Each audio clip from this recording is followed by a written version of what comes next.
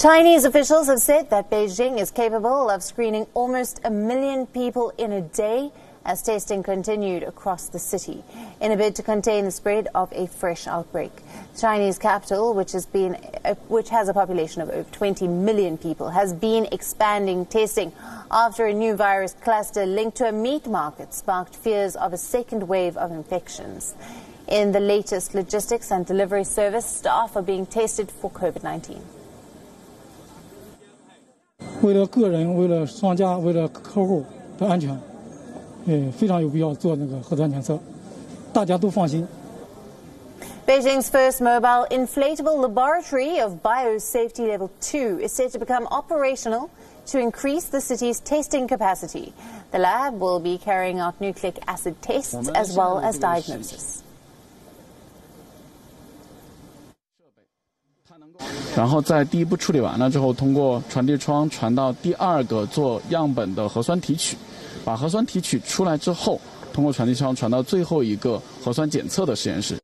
这个是我们的传递窗，目前还处于安装的状态。通电之后，传递的过程就是单向的打开，的目的就能够让不同的实验室之间。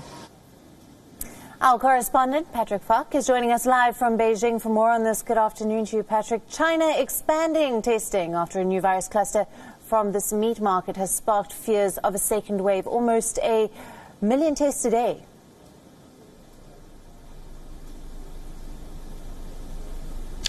Yeah, that's right. It has been all about testing and trying to contain this outbreak at the source. Now, authorities have said that there should be a cliff-like drop in the number of cases that are going to be reported over the course of this week. There is an indication that that could very well happen if the trend continues as it has done today. Of course, we have only had 9 new cases reported in Beijing in the last 24 hours. That's compared to more than 20 the day before. So that certainly is a positive sign.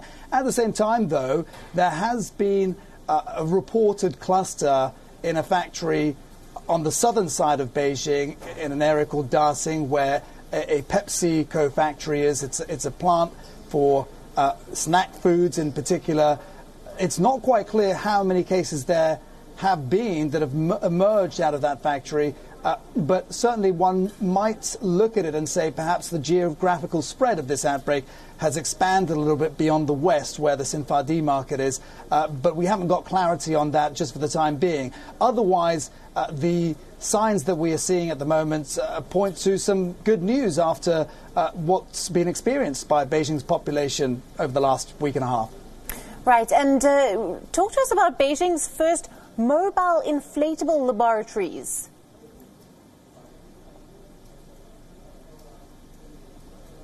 Sorry, would you mind repeating that, please? Do you have any further information on these first mobile inflatable laboratories that are said to be operational in terms of testing and diagnostics?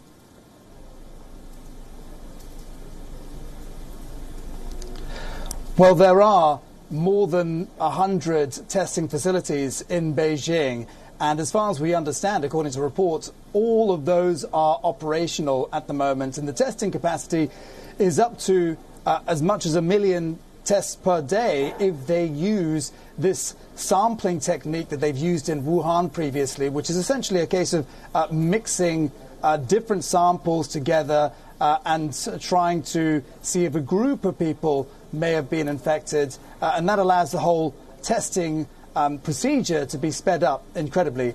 There has been a big focus on testing all along in China. That's something that perhaps the West will be looking towards as it continues to cope with their coronavirus difficulties. But this certainly seems to have been effective for China, along with some of the other restrictions that have been in place. And they have been very careful to monitor people's movements through the QR health code apps, in different districts and people going into different buildings and so on and so forth, and also really focusing on particular target groups. And there has been an emphasis on trying to test restaurant workers and delivery men in particular.